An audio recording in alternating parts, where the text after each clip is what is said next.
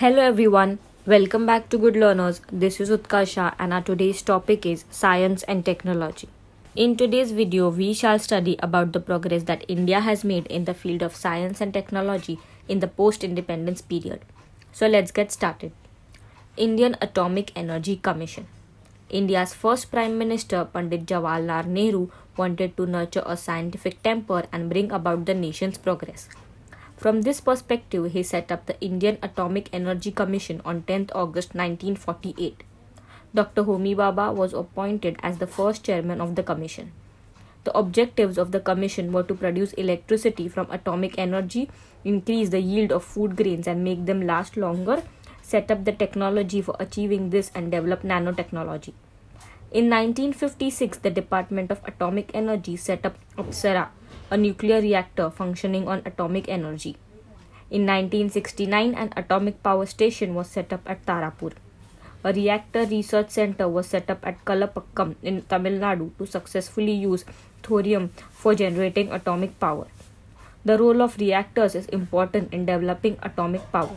Factories manufacturing the heavy water needed for the generation of atomic power were set up at Vadodara, Thalcher, Tuticorin, Kota, etc. An institution called Heavy Water Projects was set up to carry out research on manufacturing heavy water within the country. It was later renamed Heavy Water Board. Dhruva Nuclear Reactor. In 1985, a completely Indian-made nuclear reactor called Dhruva was started at Trombay near Mumbai. The Dhruva nuclear reactor uses uranium as fuel. At this center, 350 radioactive substances are produced. They are used in industry, agriculture and medicine. Nuclear Power Corporation of India Limited. This company was set up in 1987 to generate electricity from atomic energy. The objective of the company is to master and develop the technology to generate safe, cheap.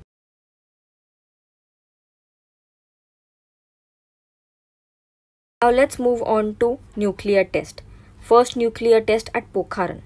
India successfully performed her first nuclear test at Pokhran in Rajasthan on 18th May 1974 in consonance with the policy of using nuclear energy for peaceful purposes and for self-sufficiency.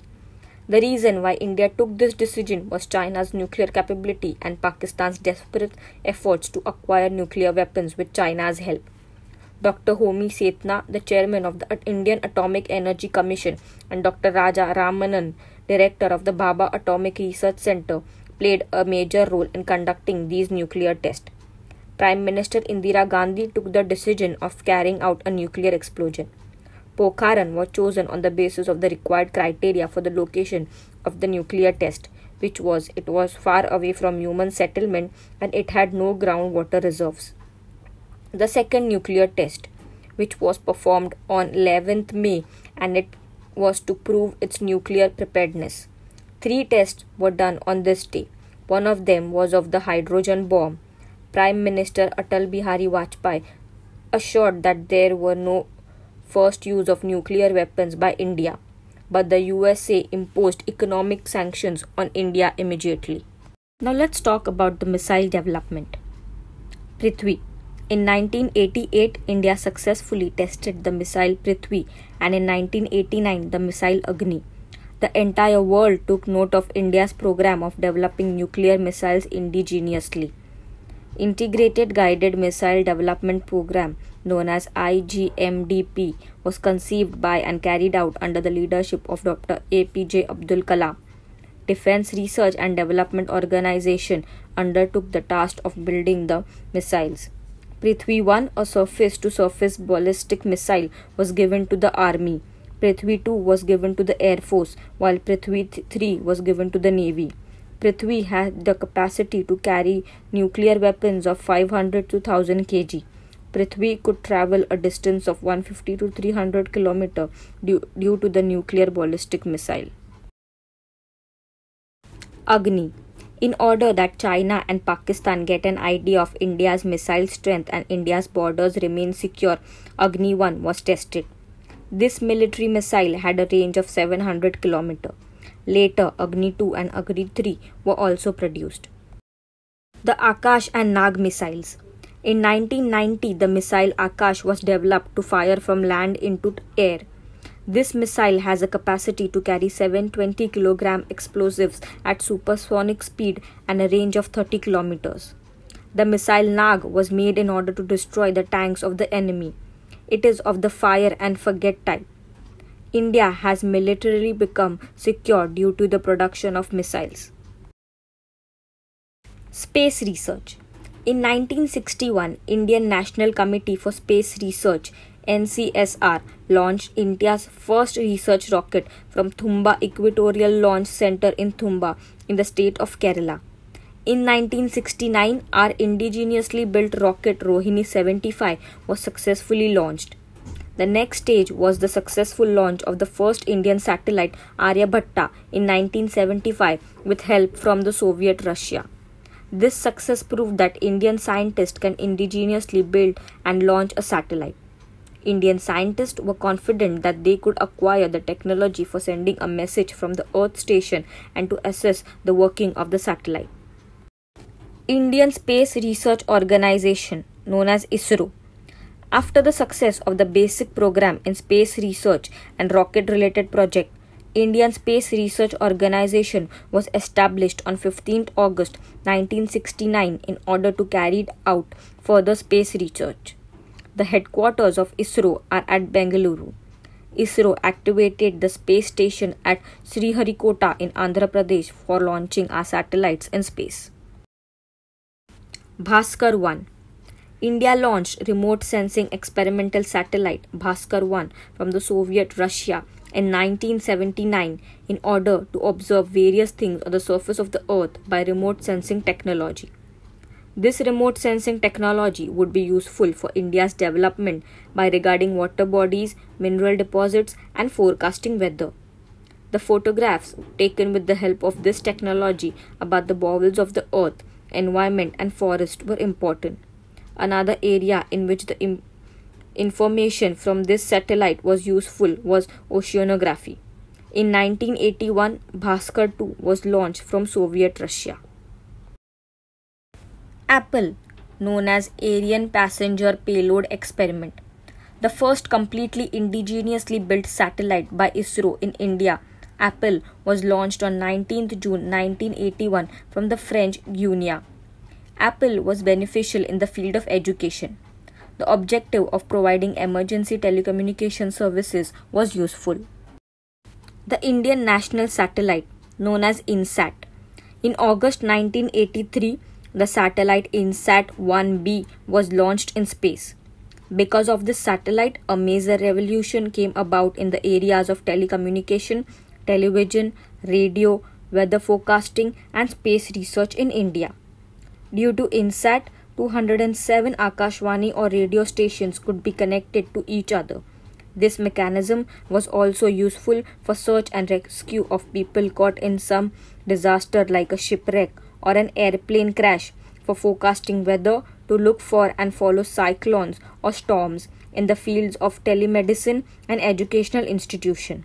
The telemedicine service enabled the population from remote areas to get advice and treatment from expert doctors.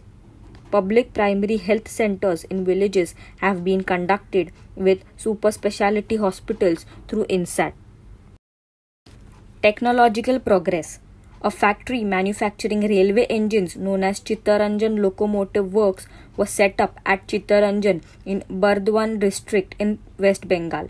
Steam engines, electric engines, and engines running on diesel were manufactured here. The first diesel engine was manufactured at the Diesel Locomotive Works at Varanasi. India started exporting railway engines to Sri Lanka, Bangladesh, Tanzania, and Vietnam. Telex Service.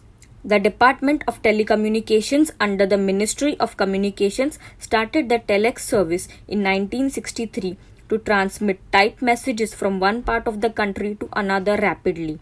In 1969, the Telex service started in Devanagari script in Delhi. Later, it spread all over the country.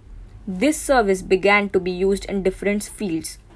With the rise of internet after 1990, the significance of this service reduced. The Satellite Communication Center. In order to establish satellite communication with the help of an artificial satellite, a domestic satellite communication Earth station was established in 1967 at Jodhpur, Tekra near Ahmedabad. This made it easy to train scientists and technicians in setting up and running an Earth station within the country. In 1970, a center was established at RV near Pune, equipped for international telecommunication service. PIN code. From 15th August 1972, the Post and Telegraph Department started the 6-digit PIN code system in the country. The postal index code is intended to bring efficiency in distributing the mail. In this system, the country was divided into 9 regions. The first digit of the PIN code indicates the region, the second digit indicates the sub-region, and the third digit shows the main disbursement district, while the remaining 3 digits shows the location of the local post office. For Maharashtra, 40, 41, 42, 43, 44 are the first 2 digits. In 1986, the speed post service was started to send postage rapidly. International Subscriber Dialing Telephone Service, known as ISD. In 1972, Overseas Communication Service was established in Mumbai for the management of international communication service. In 1976, the International Subscriber Dial Telephone Service was started to connect Mumbai and London directly on phone. Alongside the telephone service, services like telex, teleprinter and radio images were started. In 1986, Videsh Sanchar Nigam Limited (VSNL) took a big leap in this field. Before that, Mahanagar Telephone Nigam Limited (MTNL) was a public sector company for giving telephone service in big cities. In 1990s, Videsh Sanchar Nigam Limited held the distinction of being the main internet service provider in India. The contribution of Sam Pitroda in this field is significant. Mobile. On 22nd August 1994, the mobile phone service started in India. At this time, a mobile handset cost Rs 45,000 and calling was at Rs 17 per minute. By 1990, many private companies came in this field. This made the service cheaper. The Bharat Sanchar Nigam Limited, known as BSNL. In 2000, the Telecommunication Department was restructured. The responsibility to make policy decisions was retained with the Telecom Department, and Bharat Sanchar Nigam Limited was established to actually provide the services to consumers. Along with the telephone service, cellular phone, internet, broadband services were also made available. Oil and Natural Gas Commission, known as ONGC. In 1956, the Oil and Natural Gas Commission was established to search for the deposits of mineral oil and natural gas and to increase their production. After Digboy in Assam, mineral oil deposits were found in Ankleshwar area in Gujarat. Later, mineral oil and natural gas deposits were found in the Gulf of Khambat in Gujarat. In 1974, the Oil and Natural Gas Commission started digging an oil well in Mumbai High area with the help of Russian scientists by a drill ship called Sagar Samrat. From 1975, mineral oil and natural gas began to be extracted from there. Later, more than 8,500 oil wells and 33 natural gas wells dug eventually in this area began to contribute 38% of the total mineral oil production in the country and met 14% of the country's demand for crude oil. Now let's move on to the last topic of this chapter, which is railways and technology. The technology adopted by railways has a big role in the history of modern India. In order to bring efficiency, accuracy, and coordination in the reservation system in rail travel, computerized reservation system was started for the first time in Delhi in 1984. In the same year, the metro was started in Kolkata. So guys, in this chapter, we saw how India has been making progress in the fields of science and technology and how new inventions have been made. India is an important 21st century nation which has always used technology for establishing peace in the world and is making all these advancements in order to be the foremost among nations. So guys, that's it for today. If you like our videos, please don't forget to like, share, comment and subscribe. Thank you.